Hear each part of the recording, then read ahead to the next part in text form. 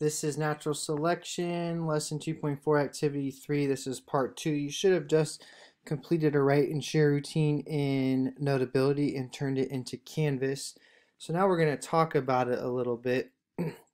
So I know you didn't get to talk to everyone quite yet about all three of these scenarios, but each scenario is sort of in a timeline.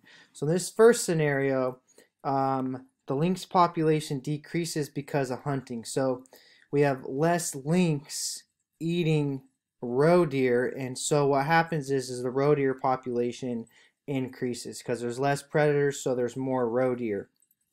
And then after that, hunting lynx became illegal, so then the population of lynx increased, and so then they would eat more roe deer because there was more of them, and so the roe deer population decreases.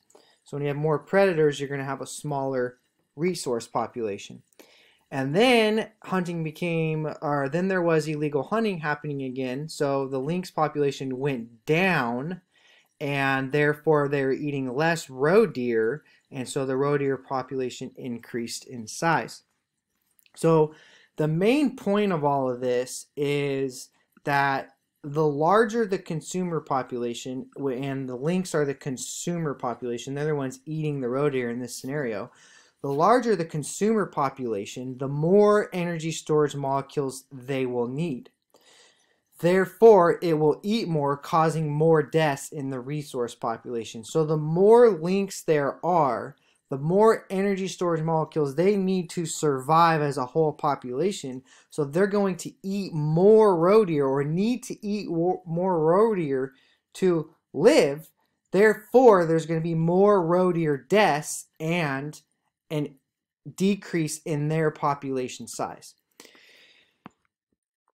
We know that changing the size of a consumer population can affect the size of its resource population. This is because larger populations need more energy storage molecules to survive, so they will eat more, leading to more deaths in the resource population.